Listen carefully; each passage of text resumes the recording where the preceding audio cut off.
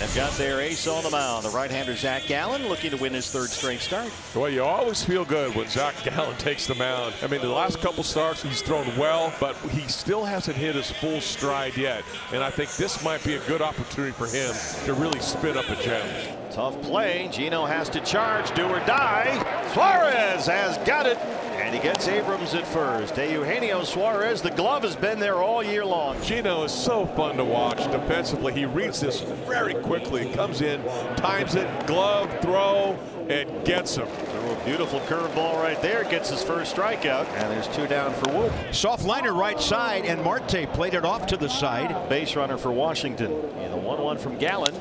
Punched to first. Pavin Smith gobbles it up, and Gallen puts a 0 on the board to start. Well, 22nd start this year for Mackenzie Gore, 6-8, 4.51. You look at it and you're going, all right, the high pitch count per inning, 18.7 pitches per inning. And this one popped up to the right side for the second consecutive game. He's going to swing at the first pitch and make an out to start their night. And he does it again. McCarthy lines it into center, and that's the first Diamondback hit. He's hitting over 350 versus left-handers this year, and nearly 70 at bat. There goes McCarthy. Ruiz the throw, not in time, and Jake is in there with a stolen base. And that one on a hop. Vargas forward to get it, and a key second out. Suarez will line it to left, and James Wood is right there. 0 on the board for Mackenzie Gore, and a good start to his afternoon. Garcia 277, 11 homers, already a career high for him. Just flails at that curveball, and it looks like, Candy, that Gallen is feeling that curve here today. Oh, goes the other way, and that's right over the bag. It's going to carry him toward Corbin Carroll out there in the right field corner. And Alex Call now adds an extra base hit. Gallen has struck out 2 so far, and make it 3. Sticking with that curveball, and that was just an overmatch. Travis Blankenhorn is blanked. Still no score.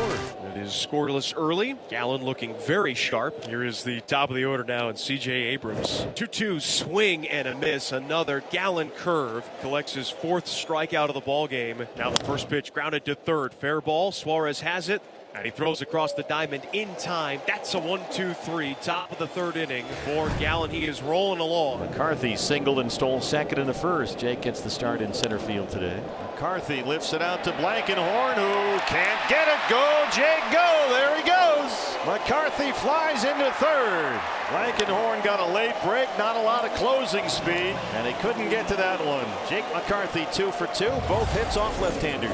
They'll take a run any which way they can get it right now. There it is, off the glove of Ruiz, and McCarthy makes it 1-0 Diamondbacks. And that's an easy run, a triple and a wild pitch. It went well up and away, didn't break maybe. Jake scores standing up.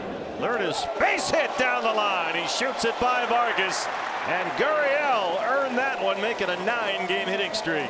Fastball up, not reachable. First K of the day. Back-to-back doubles, a wild pitch in between, giving Arizona the lead. And this one driven the other way, beyond the reach of the shortstop Newman. James Wood, 2 of the Nats' 3 hits. Nats had their leadoff man on 3 times last night. First time today. Serves it the other way, and the line drive is fair into the corner. James Wood approaching third. Ricky Gutierrez will wave him home. Here comes the throw, and safe is the call. And Harold Ramirez ties it up as Wood just sneaks in ahead of the relay. Each team now with 4 hits. Right to second for Marte. Ramirez into third, and that's 1 out in the 4th. Got him. The changeup has been right behind the curveball, it seems, in terms of effectiveness. Let's not overlook that changeup. He's thrown it a bunch. Paul has not chased out there. Now he's run the count full. So they come up and in, and he's on base again. Alex Call having a tremendous series. Pavin Smith at first. Gallen covers, and Zach strands 2. But Washington gets the equalizer. And in the 4th inning, we are tied at 1. Vargas pulls a clean single to right, and now the Nats have their leadoff man aboard again. Vargas on the run. Abrams lifts this one pretty deep left field. Grichuk has room, and Ildemaro back to the bag at first. Swing and a miss. Got him to chase a curveball, and that's out number 2. Strikeout number 6 on the afternoon for Gallen. 2 outs. Vargas still holding. Right to Ketel Marte. Went right back to the curve and got the out. Gallen strands that leadoff single, and it stays 1-1. We know what he's done against left-handers this year, Ketel. 362 versus lefties with 14 home runs. Kind of chops this one short left. Wood will have to play it on a bounce, and Cattell drops it in. It's another 2-out hit. Jake McCarthy 2 for 2. He has single, triple. McCarthy into center. McCarthy, who had a 5 for 5 the other day, is 3 for 3 today, all against the left-hander. And suddenly, plot thickens here in the 5th inning. High in the air, Gurriel, left center. They're converging. The call made by Alex Call.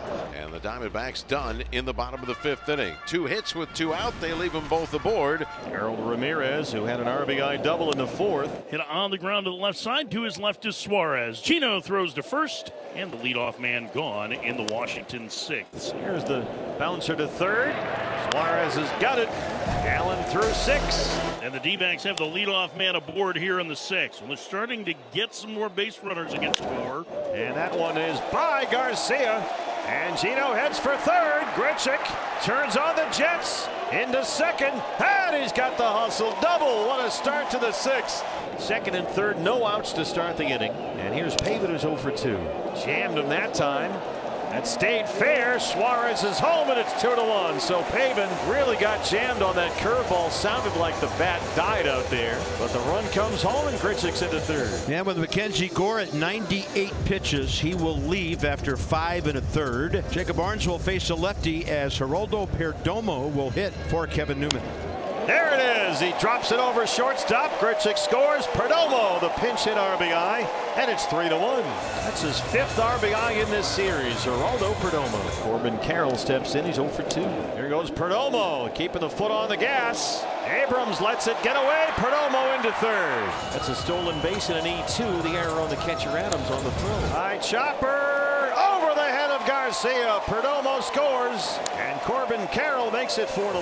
Boy, that hung up there forever over the head of Garcia, dropped in behind him. A 3-run 6th inning so far for the D-backs as they lead 4-1 and still looking for more. Posey finds a gap, and Corbin is flying around the bases. Herrera to the wall. Corbin to the plate.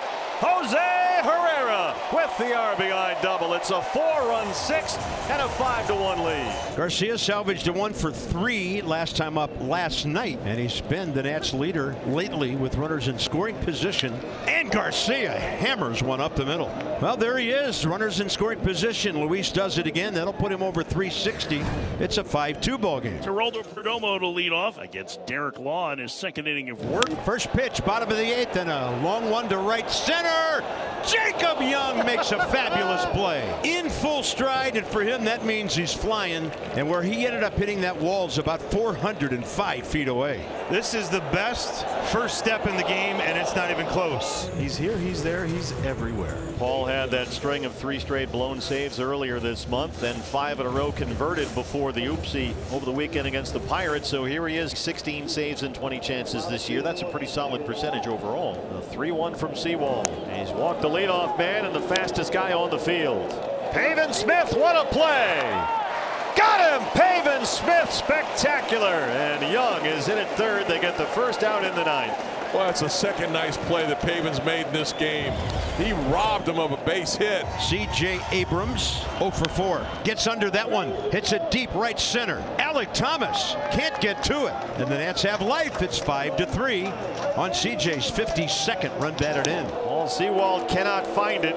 He has walked 2 in the inning and given up an RBI double. He has loaded the bases, the 3rd walk in the inning. And here comes Torey Lovullo. He's going to have to get his closer out of there. Just not Paul Sewald's best day. Oh, couldn't hit the strike zone. And the Nationals are a base hit away from tying the ball game. Thompson, 42 appearances. Going to have to pull a rabbit out of the hat right here. Got him. Chase that sinker. They're 1 out away, and the batter will be Luis Garcia Jr., who had the RBI hit in the 8th against Ginkel. Ball gets away. Everybody moves up, and it's 5-4. First base open. They're going to put Garcia on and work to Riley Adams. Bounce to second. Marte has got it, and Ryan Thompson saved the day, and the Diamondbacks get the series sweep.